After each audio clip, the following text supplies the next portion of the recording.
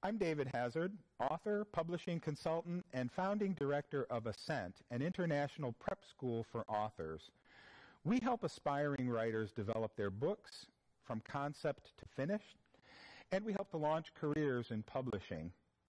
Today, we're going to be talking with Linda Sittig, one of our clients. Linda, good to be here with you today. What inspired you to write this novel? Well, I was doing some research on our family's Civil War textile factory in Philadelphia, and in the process, I ran across names of ancestors that were buried in the family cemetery vault.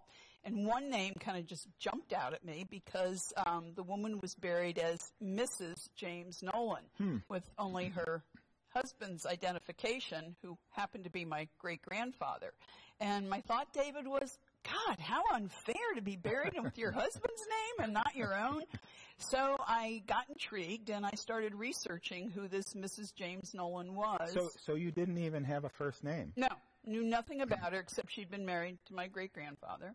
And it took a while to track her down, did a lot of research, and I found that her name was Ellen Canavan Nolan. And the surprising thing I learned was that she had played a significant role in how my great-grandfather achieved his wealth. Oh, really? Mm-hmm. Oh, and so she gets Mrs. James Nolan. Yeah, no credit. No credit, okay. I started looking at the documentation on his factories, and her name was never mentioned, even though she had been instrumental in how his success had been achieved.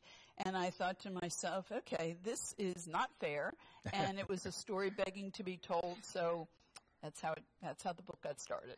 Oh, this seems to be kind of a strong theme for you because you write a blog. I do. And the subject of the blog is? strongwomeninhistory.wordpress.com. And the blog came about because of Ellen. I was so impressed with her tenacity, and I thought nobody even knew what an amazing woman she had been. So I started this blog, and once a month I feature another strong woman in history who made a difference, but who never got many accolades for it. And the blog has just grown and grown and grown, and I've been doing it for about a year now, I guess. Oh, I see. Good. Yeah. Good. Well, tell us briefly what your book is about. All right. Ellen Canavan was a young Irish immigrant, and she wanted to, her father had died, and she wanted to, in his absence, achieve the success the father had never been able to do. I see. And then what happened was she had to struggle to overcome the limitations that were on female entrepreneurs of the 1860s. And she did that amazingly by creating this special cloth, and it was used by the federal government for the Civil War soldiers' uniforms.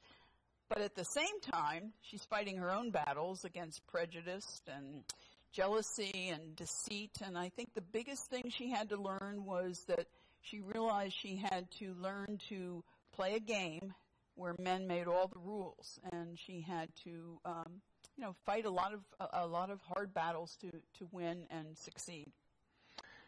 Who do you think will be most attracted to this story? What readers will be most attracted to this story today, do you think? I think it resonates with any woman that has had to fight battles to get where she is in life, or who wants to take the world by storm, and make a difference and break traditional barriers, because Ellen's family was opposed to what she was doing, society was opposed to what she was doing. Even though it was 1860, I think it's very relevant today. It is. It sounds as though it really is. Did you make any interesting discoveries while you were researching or writing this book? Well, I did. Two different ones, actually. The first thing I learned is when you write historical fiction, like my book is, you have to check and recheck and recheck your facts. I see. And yes. I came to a point where I was done. I was excited the book was finished, and I was leafing through some Civil War articles one last time, and this tiny sentence jumped out, and it said on April 21st, all the railroad bridges north of Baltimore were destroyed so that the Union Army couldn't get to the South. And I read that, and I thought, I better go check. So I ran to the manuscript, went to the scene I was thinking of, and lo and behold, this is what I had written. Ellen is on a train leaving Washington, D.C., going through Baltimore on her way north to Philadelphia, April 21st. Physically impossible. So I had to scrap the scene, start rewriting, and it took another entire chapter to get her back to Philadelphia on accurate transportation. So that was my first kind of awakening. The second one had to do with the computer. Like a lot of other writers, I love doing the research. I love doing the writing. The technology part is there because it has to be. So I had 10 beta readers, 10 readers who read the manuscript, and they all commented on different things. And several of them had said my original characters, you probably remember, were James Nolan, my great-grandfather, and Joseph Canavan, Ellen's brother. And the beta readers said, oh, it's too confusing, Joseph and James, two names beginning with J's. And so I thought, all right, I can change Joseph's name to the family nickname, Patrick. No problem. So I went to the thing on the computer that says, like, autocorrect, and I said, everywhere you see Joseph, now put in Patrick. 2 seconds, it's done.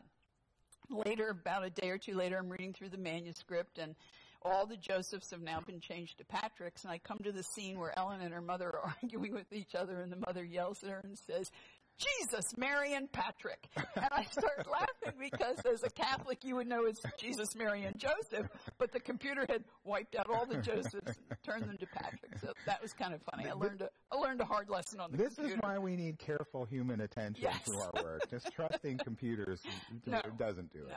Absolutely not. Well, Linda, I have been coaching authors for almost 35 years now. And I am aware that most of the time, the process of writing a book has an impact on the author and causes them to make discoveries or make changes.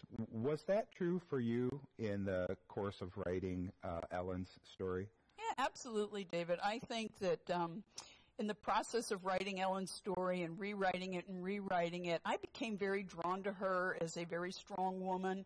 And I think because of that, I have become a stronger woman. I feel that I speak out now more on my convictions, where before I might have been, you're brought up to be raised to, be polite and to be nice and not to say anything that would offend anybody.